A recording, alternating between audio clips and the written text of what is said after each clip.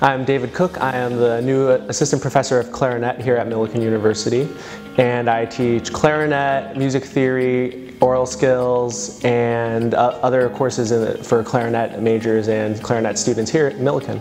My past experiences, I really draw on those in my own teaching and in my own performing. My previous roles playing principal clarinet, E-flat clarinet, and bass clarinet, all with various types of orchestras as well as chamber ensembles. That gives me a really, what I think is important flexibility in my playing, and I then am allowed to, you can use those experiences to help teach my students as well in terms of an understanding of playing the instrument. I think those experiences are really important, but experience itself is not enough to learn. We have to be able to sit back and reflect on what we learned from our actions, and only through that are we able to grow as musicians and teachers.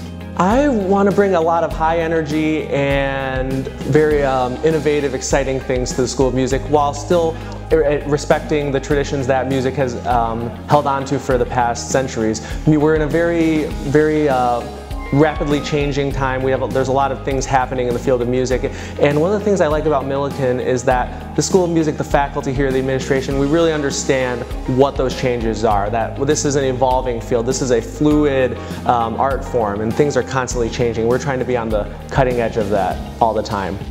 In terms of my teaching, I really want my students to walk away with a better understanding of who they are as a musician and a person, but also to be able to think critically and solve their own problems. I think a lot of teaching is helping students understand why something is happening, why it's not going maybe as well as they want, and then helping them identify a process to work through that, to get from step A to step B, etc., while being able to do that on their own. Instead of me telling them what to do, being able to help them understand how to make their own decisions and problem solve with their whatever they're working through.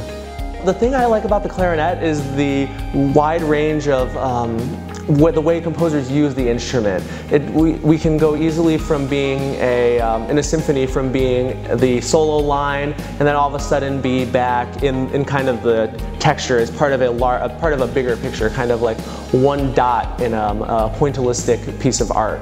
And there's a lot of different family members of the clarinet. We have clarinets that are, if we were to unwrap them, are taller than I am, all the way down to instruments that are about this long. So there's a lot of different colors and a lot of different ways the clarinet family gets used by composers.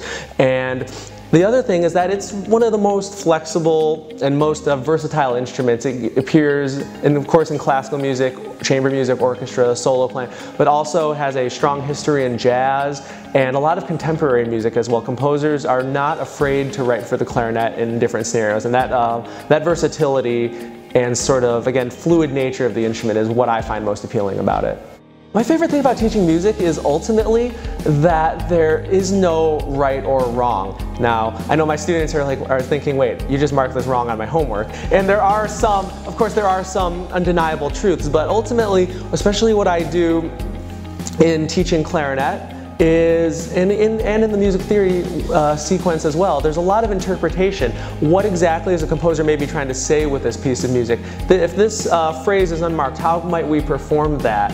There's so many ways to do things, and there's that flexibility, and I really feel like working with students on, again, making their own decisions rather than just how I would play this or how I would analyze this.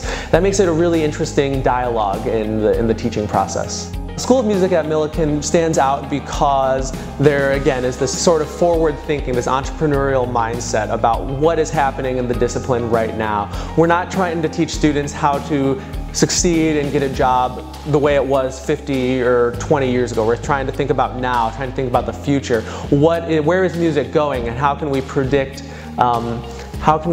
where the field is headed, and setting our students up for the best possible success in this ever-changing environment.